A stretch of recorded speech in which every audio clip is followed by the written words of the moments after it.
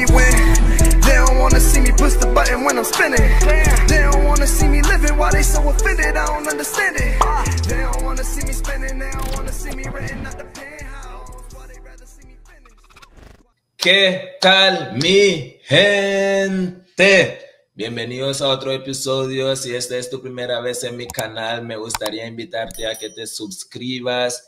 En este episodio, mi gente, tengo otro hermano de la costa. Cuando hablo de la costa, ustedes ya saben que es de Bluefields, Nicaragua. Estoy hablando de Prince J.O. aquí.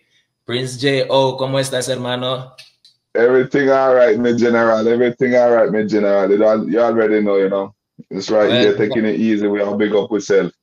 Big up yourself, Dan. I just wanted to tell you, thank you for giving me the opportunity to connect with you a little bit. You know, for those people who gonna be watching this interview today, who is Prince J.O.? Prince J.O. Is just another youth, you know, from the system, from Bluefields, you know, with the Afro descendant Creole background, most definitely. You know, the roots, everything. We dedicate ourselves, albeit to business and, you know, also in the artist industry. You know, we have already put our name outside in the artist industry. And, you know, beside that, a family member and a father. So my first question that I wanted to ask you, Prince J.O., what does being a Creole black man means to you?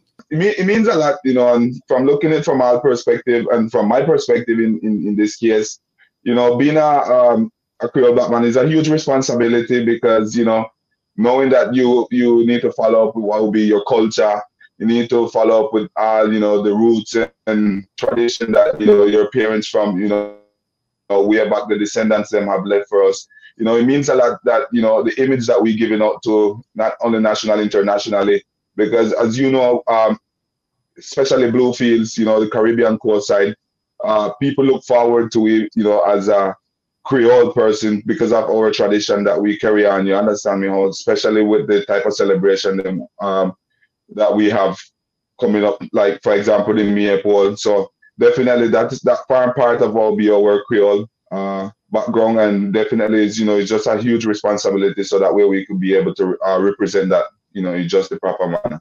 For me personally, right, growing up, I know what is like growing up in Bluefields. So I wanted to ask you a little bit, how would you describe growing up in Bluefields? What you remember your childhood looking like? My childhood, it wasn't that dark, to be honest with you. It wasn't that dark. Definitely, I grew up in a dark neighborhood. I grew up in Bewallen. Yo, big up Bewallen, you already know. Big up all the people then from Bluefields representing you. You already know it's Prince J.O. here. And, you know, big up on yourself, Bewallen, by the way. So I grew up in Bewallen, and, you know, it's a place, it's just crazy because knowing the type of background the family them have, you know, the type of living, and, you know, the way that, you know, they grow you up, it come and influence in what will be in your life then. For example, especially if you know, take the time to dedicate yourself to get your education, to find that job or seek for other opportunities outside the box. Definitely you won't be stuck there in the demons, because the world in itself influence you to a whole pile of things. I'm not saying only bad things, you know, but definitely influence you a lot in what will be to not striving what will be for a brighter future, especially for the younger generation.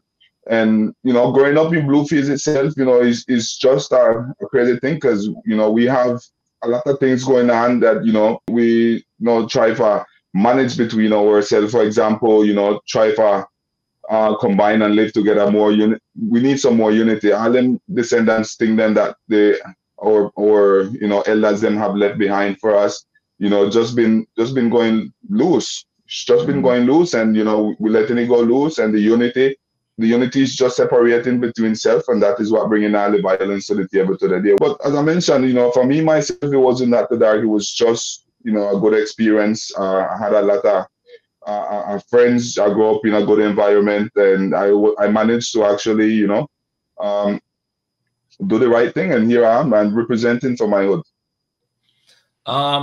Since you're talking about the challenges, right, and the separation, and that there is no unity, what are some things that you think we as Bluefields people can do to bring back the unity and the love, and also maintain our culture alive that our ancestor left behind for us? Well, first of all, you know, we need to put aside all of this thing, what we call envy and hate, and all this fighting and gabbing between each and every one another, and get together, you know, because if I just stand there to grudge you or criticize you, then I don't making no progress, because still at the same point, you just stand there and you grudging or you criticizing, but you're still not doing anything for support to the system.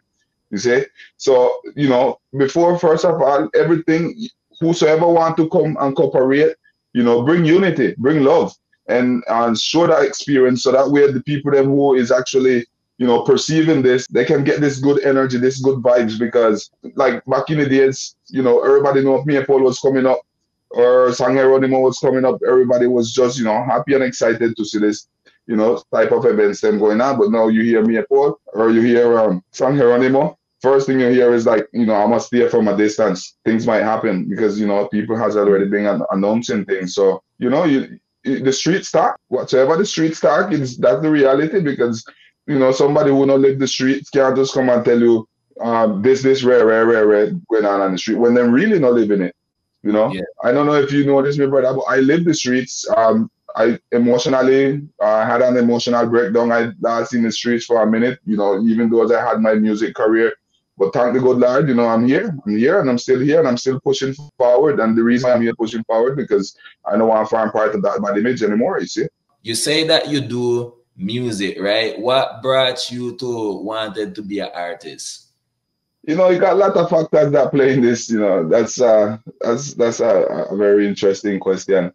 You know, first of all, you know, back in the days, I used to say a lot of people, you know, just coming out and playing music. My daddy them would have just sit down and, you know, I think your daddy used to fire part of them that at this group, you know, with the Rastafari movement, and they used to have the in the whole beholding.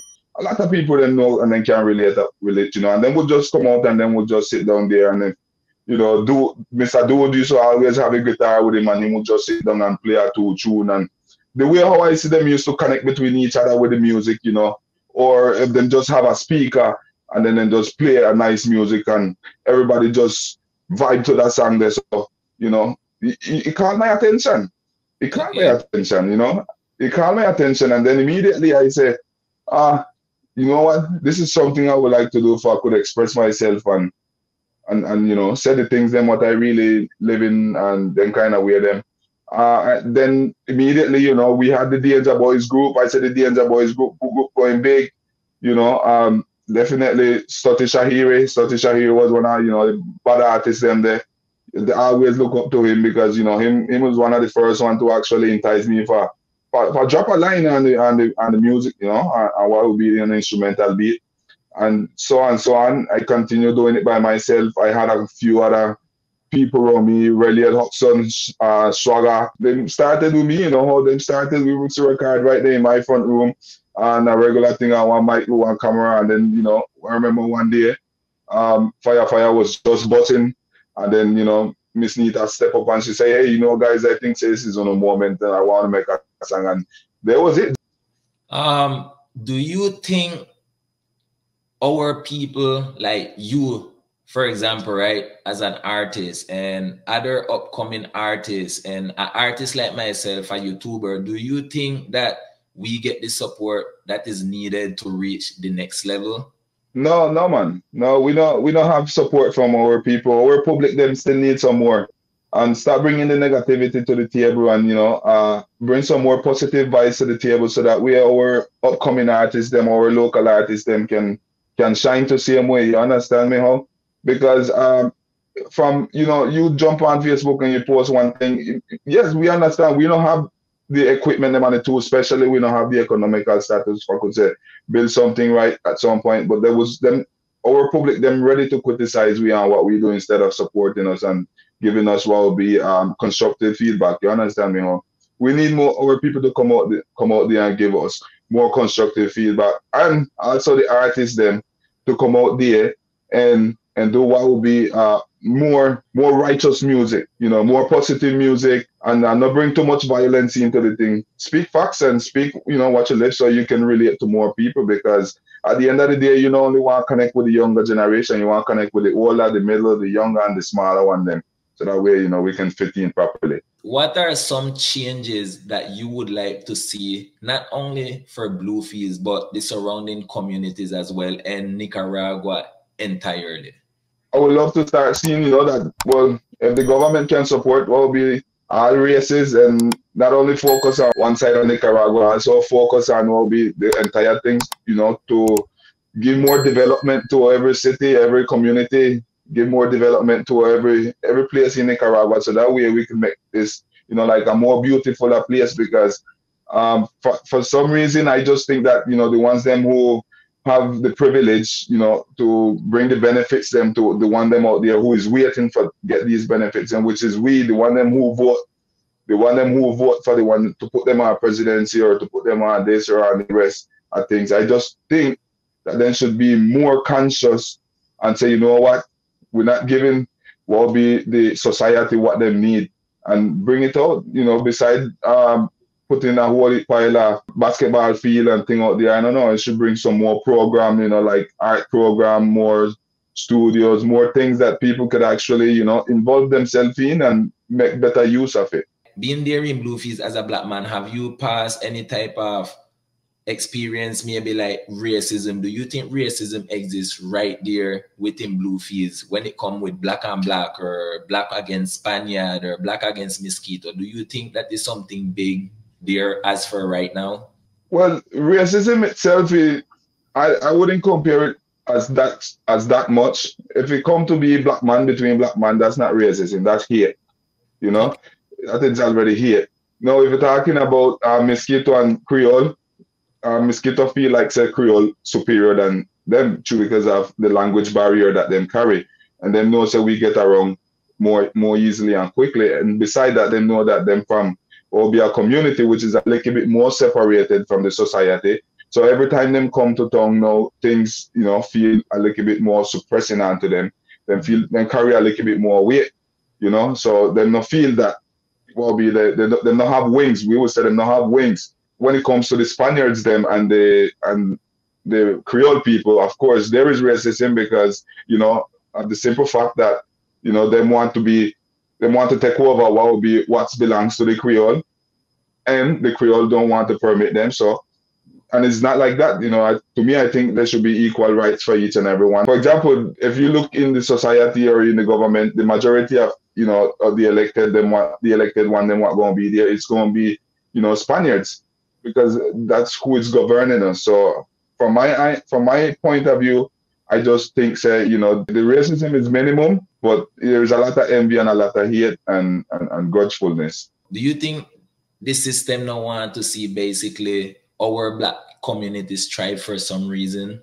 The system itself can oppress against us, you know, how is our black people not taking advantage of the tools what is there for us, you know, how, because we could strive for a better future, we could strive for greater things. But as you know, the same thing I mentioned, you know, like from where I'm from, the ideology about the younger generation, the ideology about, you know, what they want to be, them not grow up with them type of ambition, them that, you know, they really want to be somebody in the future. And so that's just basically it. Do you think that is because of what is being taught to them at home, or you think it's because maybe that the school system is not providing what our people need, so they can look on the world with a different type of view?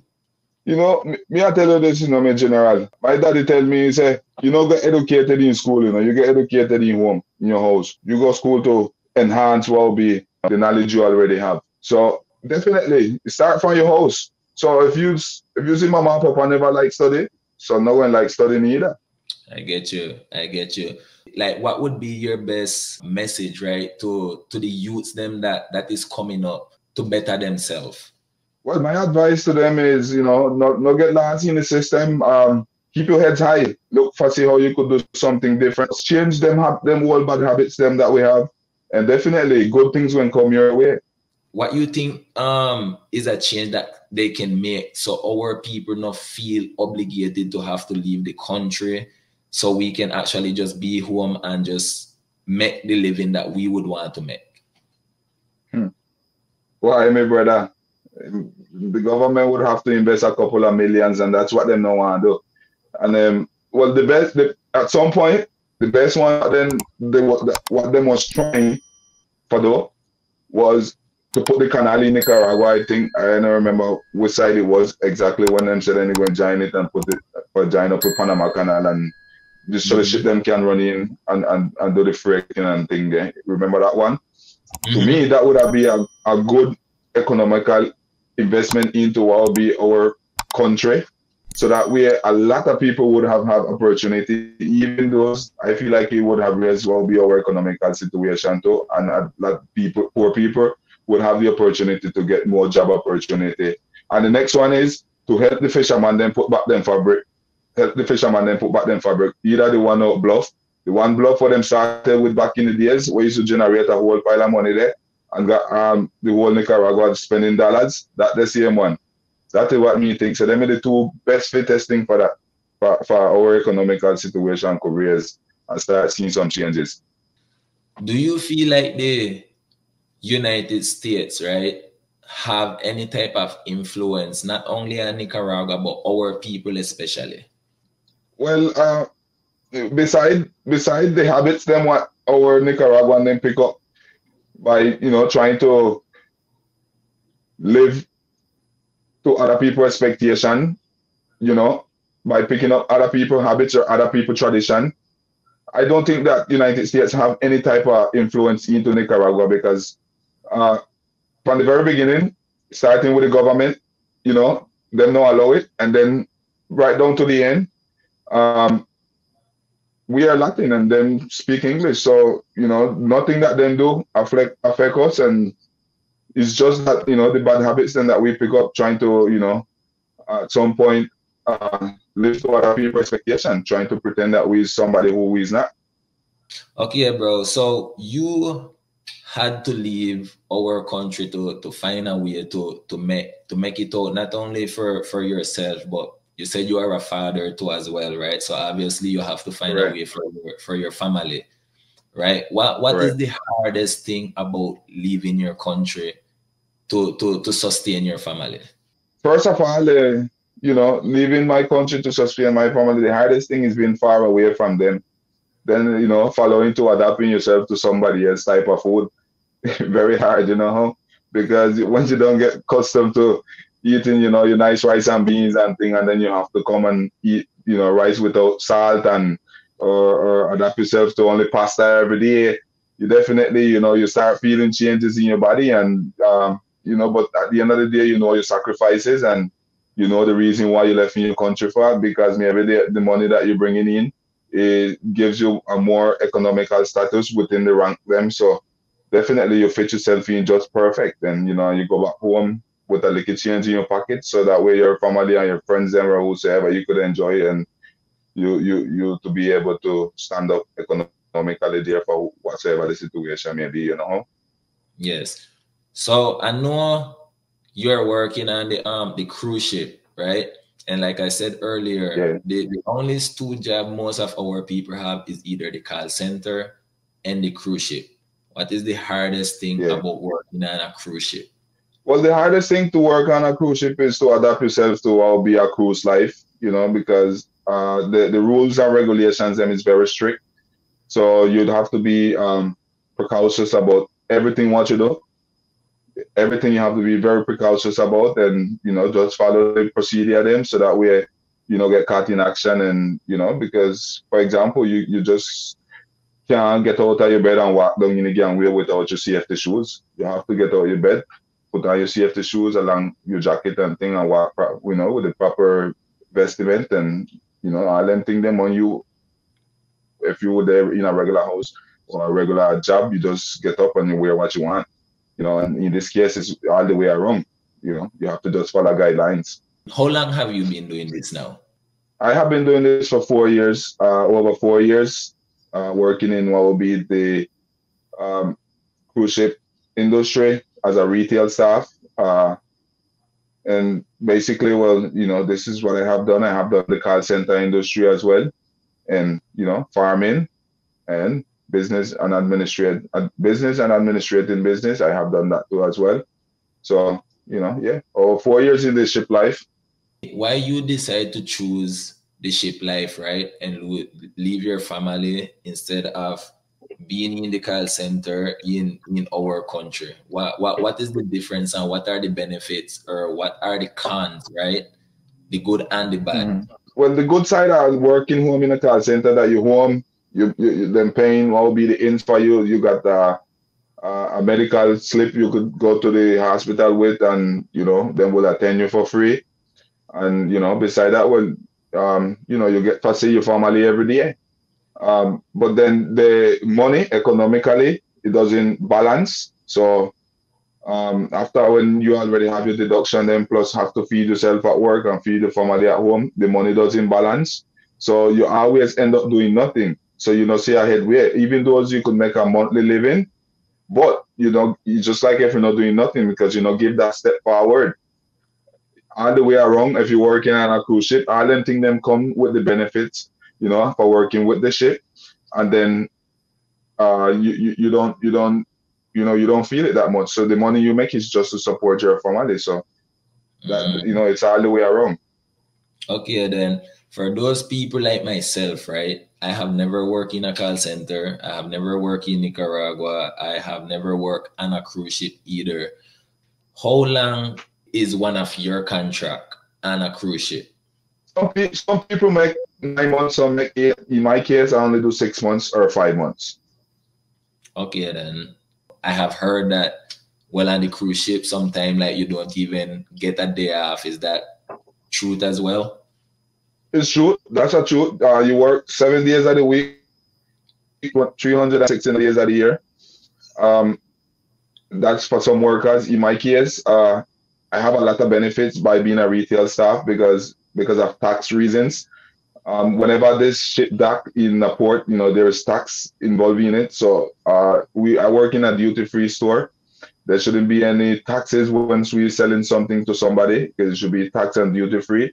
So we cannot operate meanwhile we import. So them kind of benefit them, you know, benefit me a lot. So if I dock in a port from 7 in the morning till 10 in the night, that's a whole day for me. 11 o'clock 11 o'clock in the night is the latest we could work. So then now we work just for 1 hour. So the shop is closed the whole day. And just the same way all the way around.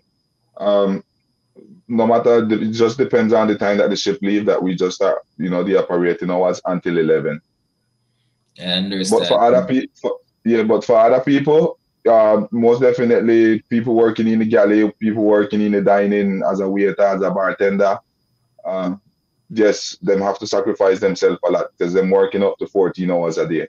That's pretty tough though, bro. Is this something that you would want to recommend for anybody else to do? Like the ship life, as long as you know, attached emotionally to something really special to you home, I would say yes, you know. But if you're attached emotionally to something back home, I would recommend you to see how you could find a job back home and see how you could suit yourself. But otherwise, it doesn't worth it, you know, because you miss out a lot of time with your family. If you have kids, you miss out a lot of time with your kids.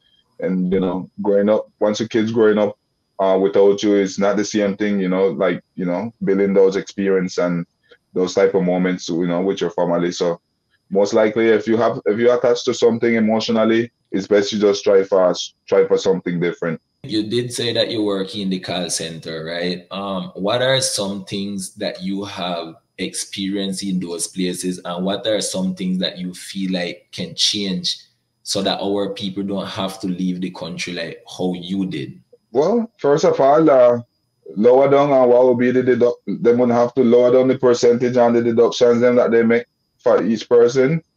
Give a good subsidized meal, plus raise the pay. So when you say raise the pay, right? For those who have never worked in a call center like me, what would be like do you guys get paid every 2 weeks, monthly, And what is the pay range that you would make within those time period?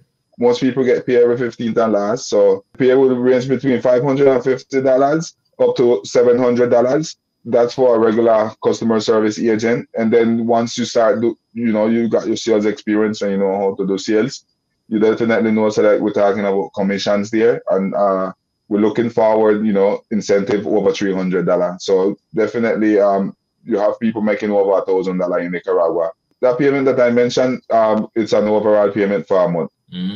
So $1,000 a month, basically. What about like the hours? Is it like long hours there as well? Well, based on the institution rule book, is just 10 hours and a half that a worker should work. So that's what people is doing. And after break and everything, it come down like to 8 hours and a half. 15 minutes break and then an hour break. Do you feel like we as Black people, right, when we go back there in the Pacific and working in these type of places, do you feel like we get the opportunities as the other people them that is there, or that we're treated differently? We definitely, we have been treated differently in our sense, because of the simple fact the color that we carry in. So from your Black, people look at you differently. So them just give you a different attitude. It's not anywhere you go them accept Black people, because of who you is. Sometimes when you travel abroad, especially in foreign countries, them see a Black man coming, them see danger coming. Definitely, them feel intimidated by the simple sense that we Black. What are some discrimination that you can remember that you have passed, not only in our country, but also abroad? I have encountered all different type of situations. For example, neglecting service to you, people, treating you with a different aspect. Them change them tone immediately, and the way them approach to you is completely different, or maybe not even being accepted in a business. I have experienced that before. Now that you're working and enjoying these living these experience, what are some of your best experience that you can share with us on your journey working as a seaman, basically? First of all, being on the cruise, to just be able to experience what will be the different type of show them that the entertainers them have, because me myself as an entertainer, as a DJ, as an artist, be able to see other people perform or the way how them get things done, it just brights me eye, to say, like, I wish that was me there upon that stage, or I wish, so knowing that I'm here and be able to prove in living life on color that, the way people, presenting what will be them entertainment show, could be a live comedy, it could be a dance, could be a live band, doesn't matter, whatever it is. Immediately, it caused a huge impact into my life, and saying, like, yo, this is something, like, this is something, everybody should be able to experience, or this is something that people should stand up out there and, even thinking about it, like, say, we should have more of this thing in our country, like, we should have places we could experience these type of things. For example, we really experience a live band back home, so. And just the other simple fact, traveling like the whole Greece, traveling over the whole Greece, over the whole Europe, knowing Athens, knowing this, rich history of the goddess them, of the god, knowing this rich history of other places, like go to Santorini and see the reason why, them ride a donkey go up to the place, or, I won't buy that thing. Man. Me tell you, man. Yeah, man. And then the way how them pre-football in Barcelona, wow, it is just crazy, So it's a lot of things to say. It's a lot of history and a lot of culture to experience. And at the end of the day, it's just to rich in your memories and to rich in what will be your knowledge, this one life that we have, and be able to have more and more memories for ourselves the same way, What was the biggest culture shock for you while being abroad? Like being abroad, a big culture shock to it's like going to in Gibraltar, going to this This is up on a hill where you could see they have them pre some monkey, them a pre monkey like some monkey, them a pre them, you know, them protect them like them family, you know how, and then knowing that that was one of the places that them had a war and the people them used to hide out there. So them take me under this tunnel, you know, it's a tunnel, you take me under there, and the way, you know, you see things that bullet holes and all these type of things them. So, you know, it's just crazy, you know, to be able to experience these type of things them. And, you know, for me, that was a wow back then, was a wow until, I don't know, when I get the chance to see something else that really bites my eye. One of the thing, right, just to almost close this interview, one of the first thing that you told me as well before we do the interview was, let's do the interview in English because you feel like your Spanish wasn't the best. That's something that you told me, right? All right. Yeah. A lot of people think because we're Nicaraguans or because we live in the Spanish country, most of us Black people feel comfortable speaking the language. Why don't you feel comfortable per se? No, I comfortable with the language. I feel comfortable with my language, but same way, you know, for me, Spanish is not my first language. Even though it's stipulated that Spanish is our first language, for me, Spanish is not my first language. For me, I speak Creole. And I just think that Creole, and since, you know, this thing based on a lot of things that have to do with our background and thing, I think that, you know, people should really sit down and listen to some, like the real something, you know, like the real way how the things go, you understand me how? So, okay. But I'm comfortable with Spanish because, you know, it's not that I don't know it, it's just that, you know, it's not something that I will do on a daily basis. Good. I just wanted to know, me personally, why you felt that type of way, you know what I'm saying? But anyway, bro, I wanted to tell you, thanks a lot. I feel like you gave a lot of insight, not only on what happened in our country, but what you're also living on a daily basis and some of the things that you would love to see for our country as well and our people to outgrow, you know what I'm saying, in general. Is there anything else that you would like to say for the audience, them out there that going to be watching this video? Yeah, man. Well, first of all, you know, I just want to send a big shout out to the whole Bluefields, you know, and when you big up on yourself and, you know, once a May month coming up, all I want to get together and come and make this big celebration, you know, like something, and, you know, something unforgettable, you know, like just the way how we started it. Let's go ahead and end it. And let's end this thing with a good vibes, you know, with some positive energy, and we could attract some more tourism all the way to our country and you know, put our name outside there. And for the artists, them, well, you don't know, you know, keep on yourself positive, keep striving for greatness and never give up. And you don't know, this is Prince Joe. Prince Joe, where can people follow your journey? How can people see the things them that you do? Any social media, anything else you would like to share so they can keep up with you? Yeah. For Facebook, Prince Joe, and YouTube as Prince Joe, and on TikTok as Prince Joe as well. So, you know, just search for Prince Joe, and definitely that's Prince and just a J and a O at the end, okay? So that way we don't get confused. All right, then. Well, bro, once more again, thank you. And we're just going to end that right there on that note. Life too fly to be stressing. Throw trouble away and take your blessing. Every day is a new lesson. I'm not perfect, but I am progressing. Always shoot my shot, they step up, then I fade away. Music like the only how to get me through the day.